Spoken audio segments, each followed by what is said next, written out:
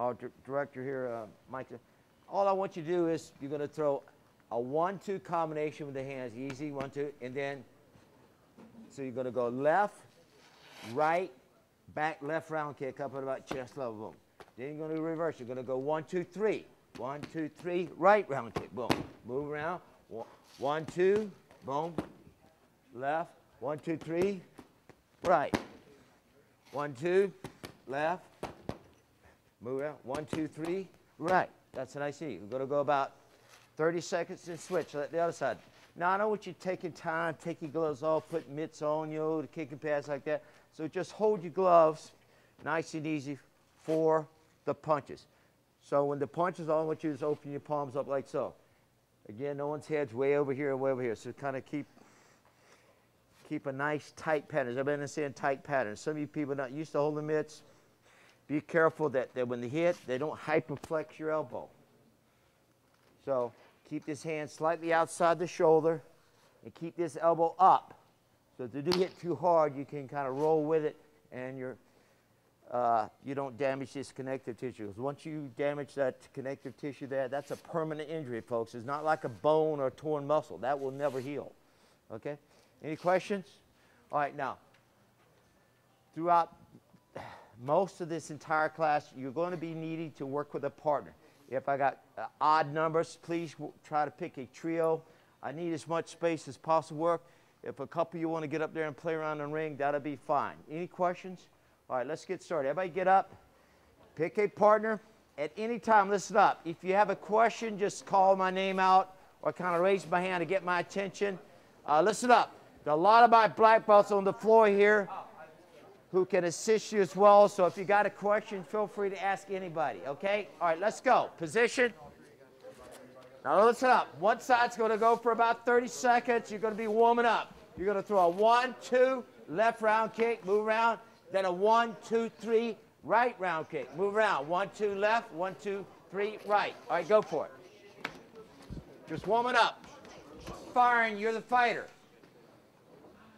The other person is the coach. So you can switch back and forth from coach to fighter, from coach to fighter. Is that? We're going through a sequence of 5 little simple steps that when you teach in your schools or you teach yourself, these are the 5 steps which I recommend that you try to use to best learn my system. Okay, I want to keep the technique simple, so you just basically want you to remember the structure that I'm showing you. First thing you always work on is you can do it in a shadow fighting context. You work on developing the technique. Let's say, for example, I'm just doing a 1, 2, 3 combination, like 1, 2, 3. And I just kind of move around, and I just kind of get that technique down. That's step 1, called technique development. Second step, you want to work on your hitting skills. You ever get hitting skills? So second step, if we're doing something real simple like a 1, 2, 3 combination, let's do a cross jab. 1, straight, back, left, up. So now he's hitting the mitts. Now, as he's working on his hitting skills, he's working on his timing. Now, in my system, I always say the holy grail of fighting is accuracy. Now, in a way, I do care if you are fast or if you can hit hard. But people hit hard, people who are fast are a dime a dozen.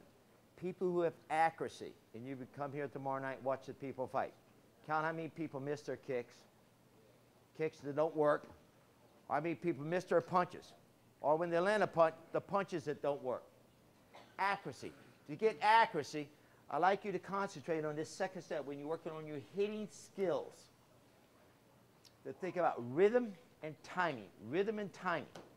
Speed does not give you accuracy. Power does not make you a great fighter. The key to the whole thing, folks, is please remember these words. Rhythm. Out of rhythm, you develop timing. Okay? And then you add 2 other factors to that. You can add a little speed to that and what we call judgment. And that will produce the last thing, which is what we call accuracy. So now I'm thinking about rhythm, and I'm thinking about the sense of timing. Timing, okay? All right. And timing, there's many aspects of timing, but just basically think about acquiring that precise moment where you hit a target, produce the maximum result. Right? That's a good definition. Now, here we go. That's not in the manual, is it? So I don't have to know it, do I? Haiku, haiku. All right, here we go. So this is all I want you to work on. He's going to do a cross jab, straight right hand, back left hook, boom. We'll change up a little bit. All right. Then again, 1, 2, 3, 1, 2, 3, boom. And when he's working on these hitting skills, he's working on the sense of rhythm. So he's not going jerk, jerk, jerk. So in other words, you got 1, 2, 3. He's going to flow. Pop, pop, pop. Nice and easy, easy. Set up a little jab, you know. Then nice and easy. 1, 2, 3. That makes what I mean by the rhythm. And out of that rhythm, he acquires that sense of timing, trying to time it where he hits the mitt perfectly. Everybody with me? All right, let's just do that so you remember the second drill. Position, a little 1, 2, 3. Go for about 30 seconds and then switch on your own, okay? When you do a bench press, some of you guys lift weights. You should all be lifting weights, okay? All right. I've never had a headache, never had back problems because I lifted weights for 6 years before I started this stuff. I had the foundation. See? 3 of the top 5 fighters of all time, I'm not going to mention their names, have had hip replacement surgery. I kicked the heavy bag more than all 3 of those guys put together. Got nothing wrong with my hips and 61 years old. All right? So there's a way of taking care of your body and training hard. And guys, I train hard. 3.5, 5 hours a day, 365 days a year. None of this 1 hour class nonsense. You didn't get warmed up in an hour. Okay? All right, now watch. When you throw a bench press in the back of your shoulders here, okay, underneath the trapeze as well, you have muscles called rhomboids, kind of come up on an angle like that. You lock those rhomboids into place, then you lock the lats. Those are your stabilizer muscles. They stabilize the beginning of that bench press all the way through. See? So yes, I'm using my shoulder and the pectoral muscles and so forth, right? But my stabilizer muscles are the ones that really give me the backbone, the foundation of that lift. Same thing when you're punching.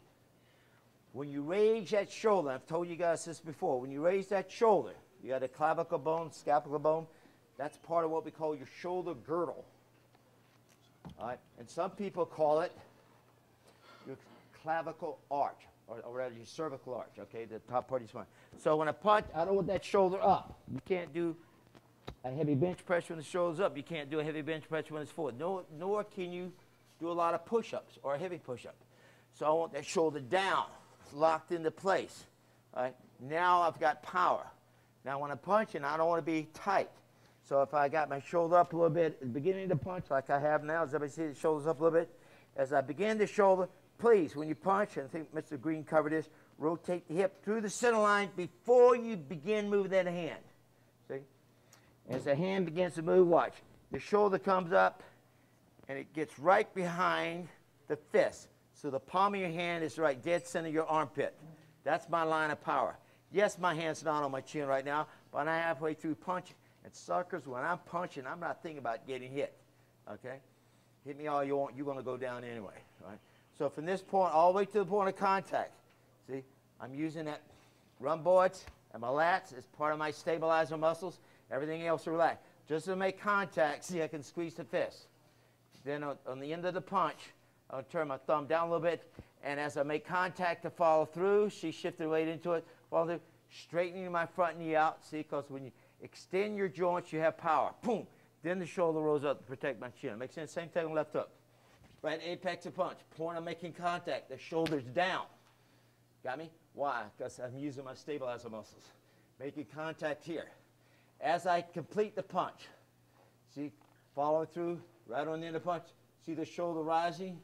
Come up to protect the chin on the end of the left hook so you can't nail me with an uppercut. Make sense, folks? Sure. Okay. Plus, when you guys ever done that Tai Chi stuff, they teach you to kind of center this pelvic diaphragm in here. All right. So all that is helping to stabilize that punch by bringing in those stabilizer muscles. So please, don't be punching like that with the shoulders up. Just kind of Mickey Mouse does. Everybody see it? All right. If I want to see that, I'll turn on a Tybo commercial or something, okay? Okay. All right.